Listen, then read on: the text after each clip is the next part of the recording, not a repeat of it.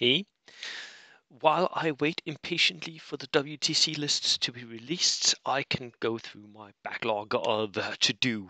Um, so I've received a couple of emails from newer-ish subscribers, newer-ish, not newer-ish players, but people who have recently found my channel and are just getting into the competitive-ish sort of vibe of what I do here. And um, the first one is from Ed of Ed Scar's YouTube channel. Link is in the description, where he paints minis and talks about miniatures, sort of like this, except not as competitive. Ed describes himself as a casual player who would rather be having a laugh during a game than holding a trophy. Um, so let's see what he is thinking of bringing to an event that he's going to. This is it. US Reinforced, 8 order dice, 750 points. 8 order dice is not high. It's in the low end of competitive 750 lists. Some lists will be in the 10 order dice range, and that will be competitive edge, right? So you might be outdiced in some respects, depending on the event you're going to and how that all plays out, how other people are, if there's a dice cap or whatever. But it's not that massively bad either. US Reinforced, I think Americans are a good way to go if you're just getting into going to events. If Americans are a good starter army, they're a very strong competitive army as well. You can absolutely win tournaments with Americans. Has been done. Go look at my interview with Danny. Um, so, yeah. I don't agree with the veteran second lieutenant, though. 3-man veteran. That's a lot of points you're sinking into that one dude. For a third, you could get a single inexperienced lieutenant. And I don't think that will be worth it. I understand that there may be other concerns making you take that veteran lieutenant. But points for value, it is not worth it. You can't get enough out of him. You might want to consider, if you're running a 3-man team, which I've seen Danny do sometimes, running one of them with a rifle and one of them with a submachine gun. The last one you can sort of decide which one you want to take, because that gives you range and a lot more punch at close range as well. So there's a build there. Veteran US Marines. Again, with the veterans, I think at 750 points, veterans is a luxury that you possibly cannot afford. You're spending over 300 points on your lieutenant and 2 marine squads. That's a lot of your points being sunk into this.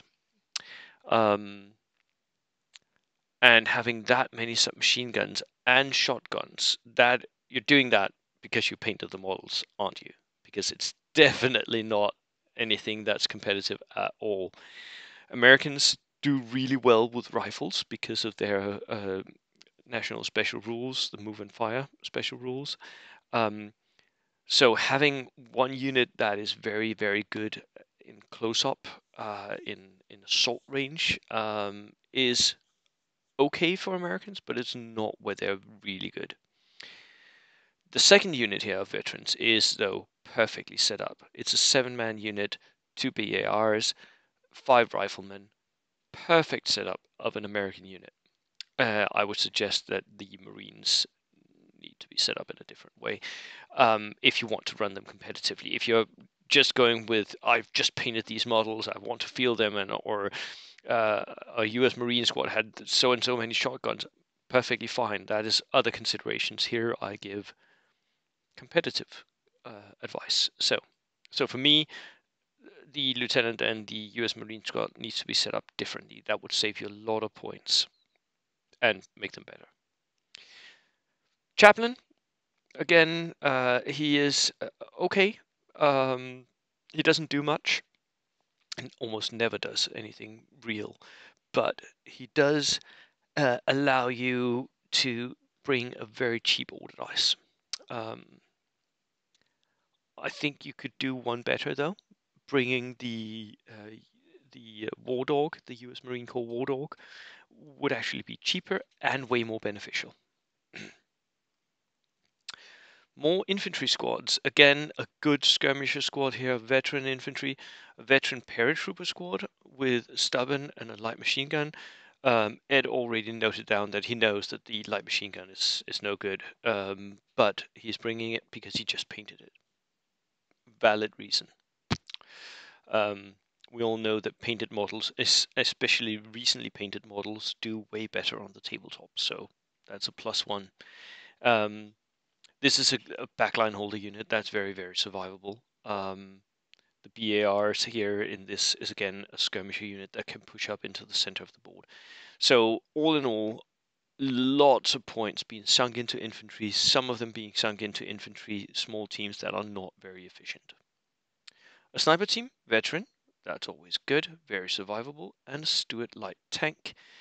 Veteran, so the gyro stabilized version. I would personally never run a Stuart like this. Not ever. I don't think the gyro stabilizer is worth it, points for value, because it's still just a light anti-tank gun. Most of the tanks you're going up against will just shrug that off. You will hit more, and because you don't have the LMGs on it, you won't be accused of cheating or cheesing out. It's just it's not worth the points. It's still vulnerable. It's I think if you want to run something other than a darker Stuart and you want to spend that amount of points, I think a Chaffee would actually be beneficial. That would also give you some anti-tank, much needed anti-tank capability because you don't have a bazooka in this list. So yeah, that would be my feedback. Chaffee, go with that here. No reason to take a Stuart. The Chaffee costs about the same, and it's way better at hunting enemy armor if that's what you wanted to do. So thank you, Ed, for the long write-up. I did read it all. It was very enjoyable. Although I won't bother the viewers here with all you wrote. It was very enjoyable hearing from you and hearing what it is that you do. And so go and check out Ed's channel if you're all at all interested in model painting. Link in the description. Right. Now, the second email I got, that was from, who was it from? It was from Anthony. So, and Anthony is in Australia. Let's just, here we go, there, yeah.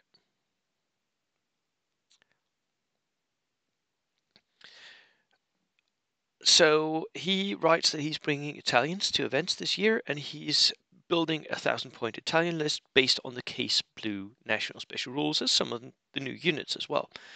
I like that. That is one of the things that I think will be quite effective going forward, possibly into a version 3 of the rules that rumors say may be coming at some point. So I think Italians, because they've gotten these new special rules, could be one of the things that could compete. The platoon he's building here, Anthony, is 1,000 points, so 999, 14 order dice, good order dice count for that. An inexperienced second lieutenant with an SMG and a buddy. Yeah, if you have the points, take that buddy. Yeah. And then 4 regular M Battalion black shirt units with 9 men in each, so 999 points per squad. If you don't know these are regulars with a tough fighter, and because of the Case Blue national rules, they can take Fanatic on top of that. So they're Fanatic tough fighters, the dream combo. They're pretty cheap, but you need them in large blobs because they're just regulars. So they are a good assault unit. They make Italians into something approaching Japanese, basically. You still have one problem though, and that is actually getting them to connect, because they don't, unlike the Japanese, have a banzai. So getting them to shrug off pins and charge, that is going to be a little tricky, but with practice, I think you can do it. A regular anti-tank rifle team, yes, you need that for Italians because you haven't really got access to that many Panzerfausts and other good anti-tank weapons. A regular flamethrower team, yes, also definitely needed. A regular medium mortar with a spotter. I run mine without inexperience, but yeah, sure. A regular Modelo 37, that's a medium anti-tank gun. It's versatile, so it's a medium anti-tank gun and a light howitzer, which makes okay. That I understand. At 80 points though, it's expensive for a light howitzer, and most of the time you're not using the medium anti-tank gun for anything. I'm not. This is one of the units that I'm on the fence about. I'm not sure it's worth it. Points for value. It does deliver some very needed anti-tank capability in this list, but it's fixed, so it's going to sit there, and the enemy's not going to drive in front of it if they can avoid it. So, depending on your terrain setup, it might be worth it, might not. A veteran Sahariana, yes, this is definitely worth it. With MMG and light autocannon, I think you can even buy extra MMGs, and if you can, let's find the points and do so. Because this is a darker vehicle. It's a darker tank. It is soft-skinned, as I remember it, and open-topped, but it's got a light autocannon. And with the new Italian rules, that light autocannon can re-roll to penetrate armor. Perfect. That is so good. That's also why I think that you possibly could even downgrade your versatile AT gun down to a Bofors, an autocannon, because you get to re-roll. So if you want to lock down a line, I think the autocannon is way more worth it. And a darker tank, the M15 40/42, always worth it. Let's just do it. Inexperienced horse limber, 8 points. Yep. You could save 4 points and take a mule. 2 regular trucks with MMGs. These, what are you going to transport? Well, the flamethrower team goes in 1. What else? Black shirts? But why would you? I don't know. I think you could save points here. Let's see. The flamethrower team will ride in one of the trucks to support. Yeah, I think you would be. You could get away with just giving the flamethrower team a small car like a Fiat. The trucks here are not needed unless you're going to run a unit of engineers. So I think you could save points there and buy something else for those trucks. Yeah, yeah, maybe an armored car of some sort. Oh, the Sahariana is the armored car. Boom, boom, boom. What would you buy? Let us know in the comments. Yeah, I would get rid of these trucks. I don't see a reason to have them. They're going to die once they deliver the black shirts. If they're just going to be delivery system for those, take them inexperienced without MMGs.